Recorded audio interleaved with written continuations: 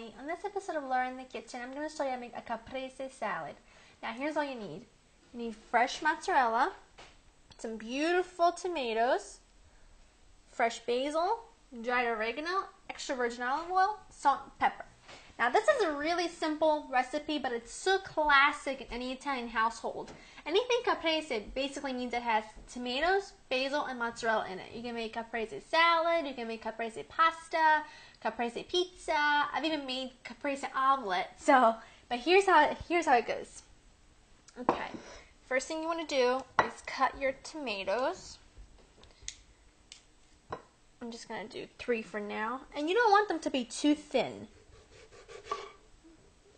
So I'm just going to do them about that thick. Like that's perfect for me. About a 1/2 inch. Beautiful. Let's just cut the tomatoes and then we'll cut the mozzarella.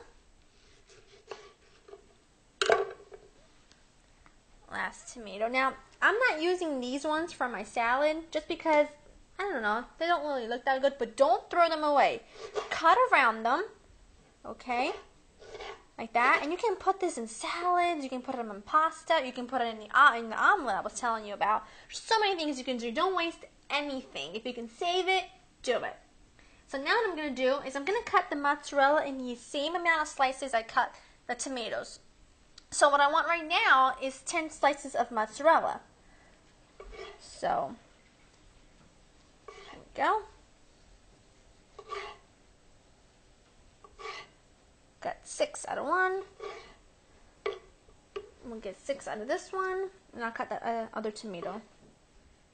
I had a couple pieces extra of mozzarella, so I cut the other tomato as well. So here's how I do this. Like that. I just think it looks so beautiful. And you want to make sure that you do this in a really pretty platter so that all the colors can show. I mean, look at the beautiful red of the tomatoes and the white of the mozzarella. And when you add the basil, it's just going to be gorgeous. Almost done. I have 2 more pieces. So I'm just going to put them just like that. And with my basil, I'm going to tuck in a piece of basil behind every tomato, between the tomato and the mozzarella, just like that. Making sure that you see all 3 colors.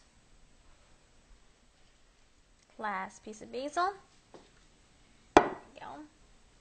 Now we're going to put the dried oregano. Not much, just a tad. Have you ever seen a more beautiful salad? Come on, and an easier one. Sprinkle with some salt. Remember, salt brings out the flavor in everything, so please don't leave it out. A crack of fresh black pepper. And a drizzle or 2 of the extra virgin olive oil. Look at that. Tell me that is not perfection, and it could not be easier. I hope you make this at home. I hope you enjoy spending time with me. To get this recipe and other recipes, visit my website at www.laurainthekitchen.com, and I'll see you next time. Bye-bye.